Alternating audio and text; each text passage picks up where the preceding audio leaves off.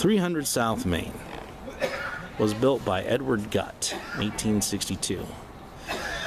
The third story was added at the beginning of the 20th century. It was originally a 2.5-story building. This can be seen in an old picture taken from down the street at the corner of Main and Madison, South Main and Madison, which shows that the roof line was indeed 2.5 stories. Next door, of course, is 304, 308, and of course the famous, the well-known Stone Row, which was my first article that I ever wrote on Main Street history, other than the papers that I wrote for my class on the First State Capitol on the Wilswick Road. Oh, got some more people. How about that?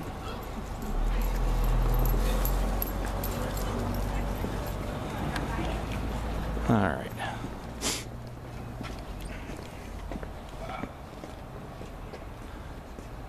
And Stone Row this portion of Stone Row was built maybe as early as 1805. We have a brick building over here, which dates from the early 20th century, 1900 to 1909. It's home of the Boone Colonial Inn. Got some people taking pictures here. The Boone Colonial Inn, of course, you can get reservations there. It was originally home to, well, it was previously home to Pop's General Store, and I made mention of that in my article. The brick facade, current brick facade, dates back to the 1940s. The building was renovated again in the about 1980.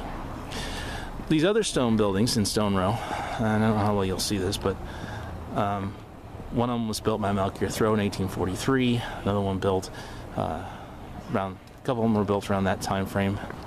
And as we move on down, and I'll just keep walking here, we move on down to the very first brick building over here. Oh, we got somebody, the picture person's moving across the street here.